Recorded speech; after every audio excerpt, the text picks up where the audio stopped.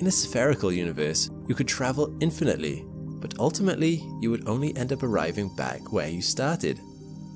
With a powerful enough telescope, and if light were to travel a whole lot faster all of a sudden, it would be possible to look at the back of your own head.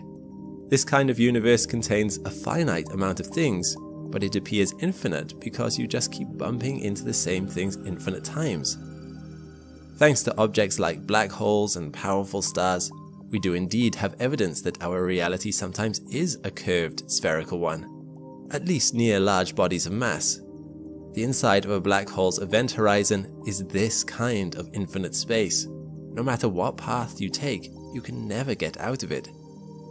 However, let's consider our last example, the hyperbolic universe.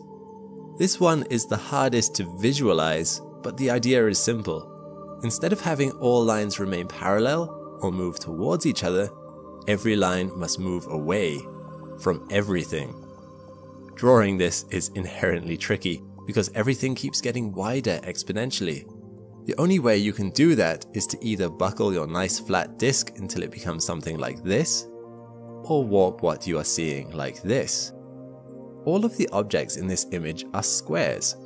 However, they are squares that are obeying our rule that all their lines must be diverging away from each other.